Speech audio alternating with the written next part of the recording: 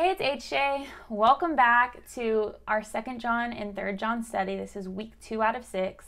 Today we're going to dive into the aspect of love and truth when it comes to our relationship with other people. And the next week it's going to be love and truth when it comes to our relationship with people who are speaking falsely against who God is. So it's just love and truth and how it relates to those around us. So let's read it and let's dive in. So, I rejoice greatly to find some of your children walking in the truth, just as we were commanded by the Father. And now I ask you, dear lady, not as though I were writing you a new commandment, but the one we have had from the beginning, that we love one another. And this is love, that we walk according to his commandments. This is the commandment, just as you have heard from the beginning, so that you should walk in it. All right.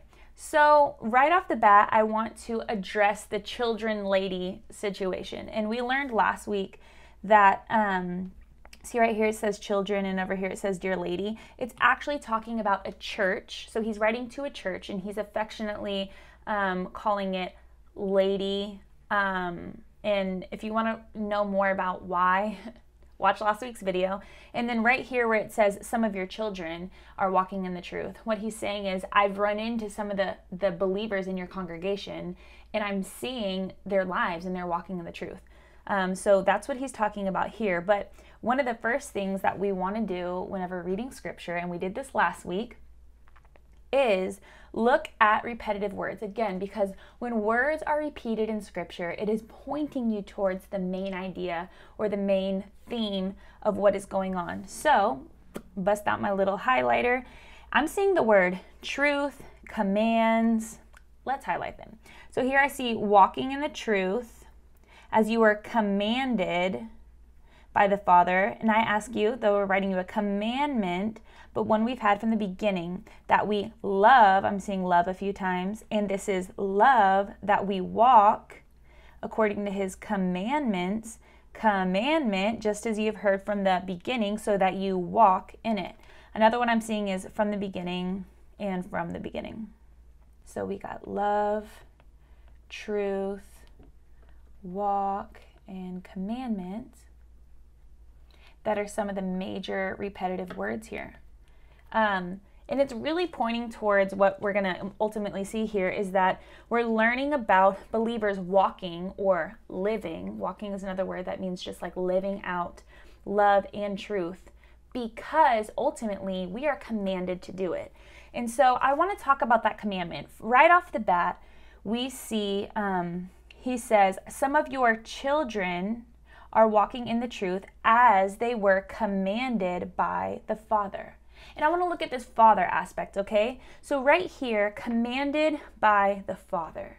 It's talking about God being the authority for how believers should walk and live out their lives. And so one of the main questions that I want to bring it to is God your authority for how you live out your everyday life? Is God your authority for how you define what it means to live as a believer, or to love others well, or to walk in the truth?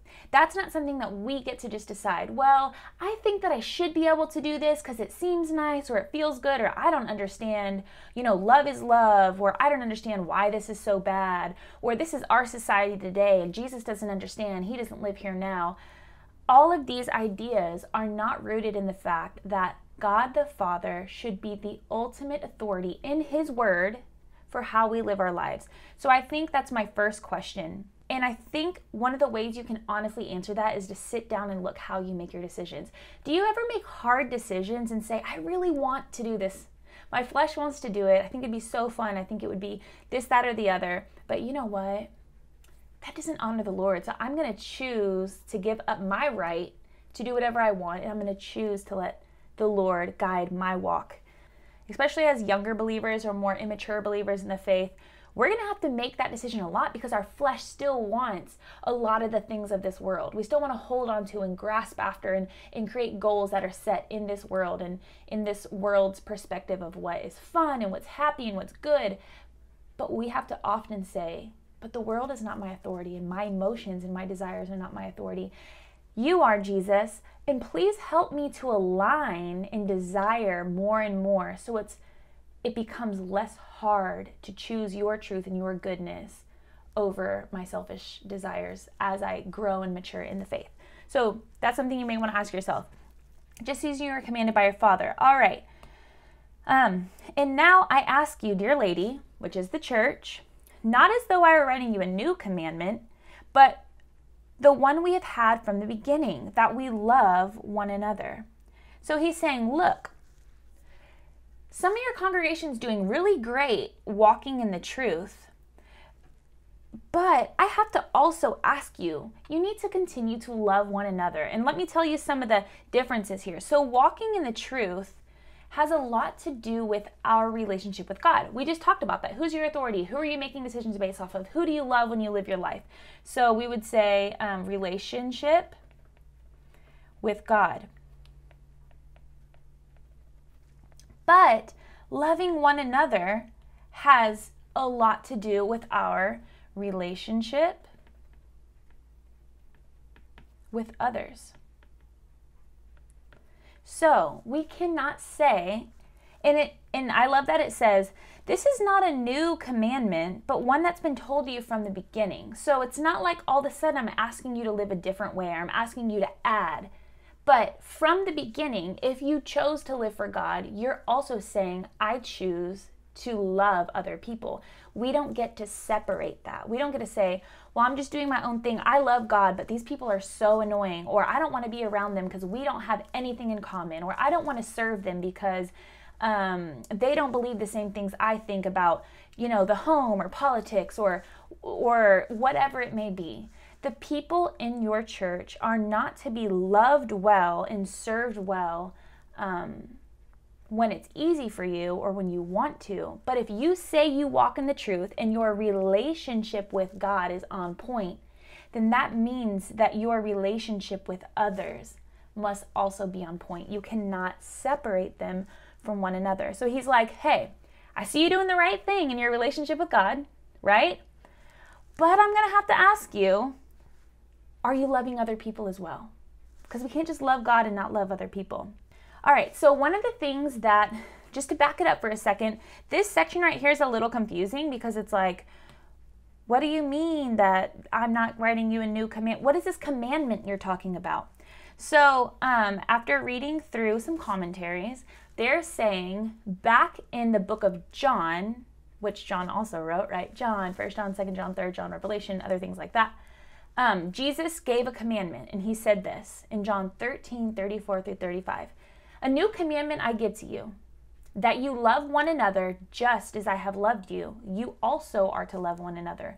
By this, love, all people will know that you are my disciples if you have love for one another.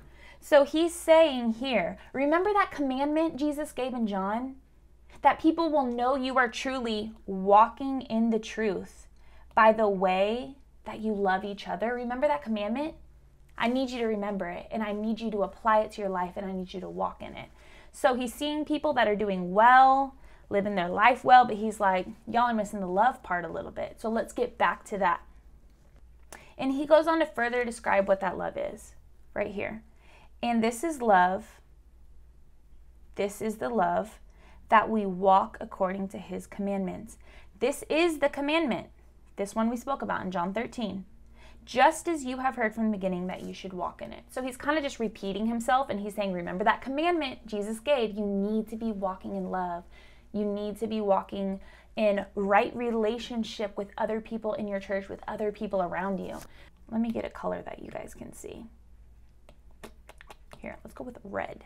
So this love is proof that you are truly walking in the truth because they are not separated. So I wrote down some questions. Whenever we are reading scripture, it is super important that we are creating questions for ourselves. We're looking at the text. What does this mean for me? Things like that really help us apply the scripture to our life. So here's some of the questions I wrote down, and I think it would be good for you to write these down and get into prayer with the Lord and answer these questions honestly. Can you separate loving God and loving his people? Here it's saying that you can't. Can you truly say you walk in truth if you deny the commandment to love each other? Is loving one another optional? Is God the authority in your life, even when it comes to how you treat people? What does Scripture say you are or aren't if you do not obey the commandment to love? So actually, that's a really great question. Let's look at this again. So in John 13, we referred back to this commandment that's speaking of right here. I'll just write it so you know. John 13. Wow. Today is a crazy pencil day, and I apologize for that. Here, I'll delete some of this stuff. John 13, 34 through 35, it says, "And by this people will know you are my disciples, if you have love for one another." So actually what it's saying is if you don't have love for one another, you're not actually my disciple. In the book of 1 John, which John also wrote, he really gets into how if you do not love Christ's bride, if you do not love God's people, you don't love God. You say that you love the Lord, but you don't want to go to church, you don't want to serve, you don't want to help, or you don't want to care, you don't want to pray, you don't want to reach out, you don't want to be around people. Like, do you really love God? Because you can't separate God from his bride.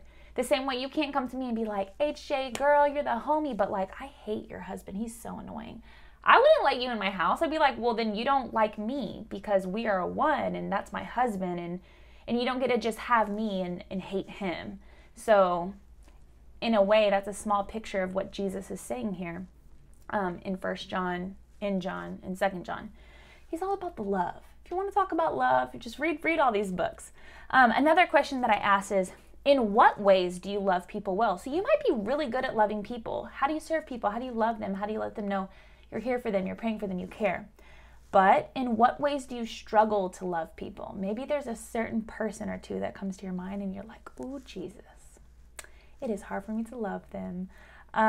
Think about it. Think about why. And think about how you can serve them to create and start to build up a heart that loves them.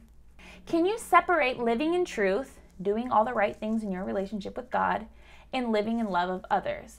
So no, he's saying if you live in this truth, if you walk in this truth, which is, remember, your relationship with God, you must also love one another, which is your relationship with others. We don't get to separate them. So Jesus just calls us so many times to equate our love for others with our love for him. And I just want to encourage you that if you are if you're sitting and you're thinking and you're like, whoa, I really don't love people. Maybe I don't love God. Repent and ask the Lord to change your heart for people. That's such a beautiful thing, is that the Scripture is our authority, and the Holy Spirit is our helper to help us live out that godly authority over our lives. So you are not without godly help. All of the blessings of the Lord are ours, and we get to call on his name and say, Jesus, I'm having a hard time with this person, or I've been extremely pulled back from community lately, or I'm afraid to share my heart with people, or I don't want to serve because maybe I'm just being selfish. We need to confess these sins to the Lord and ask the Holy Spirit to help us be godly people. And if you are watching this and maybe you're not a believer, or you know somebody who isn't a believer, I just want to encourage you with the gospel is that we all fall short of this all the time. Scripture says we all fall short of the glory of God. We sin against a holy God.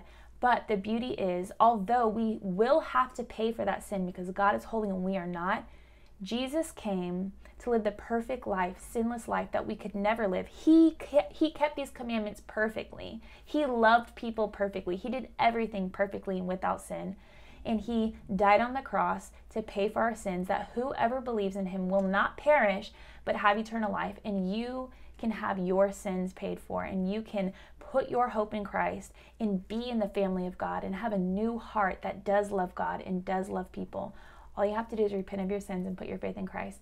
I love you guys, and I will see you next week for 2 John, week 3. We are going to be talking about love and truth when it comes to false teachers in the church, or people just speaking falsely about the Lord. And I think that will be another angle of truth and love that will be really good for us. I love you, and talk soon. Bye.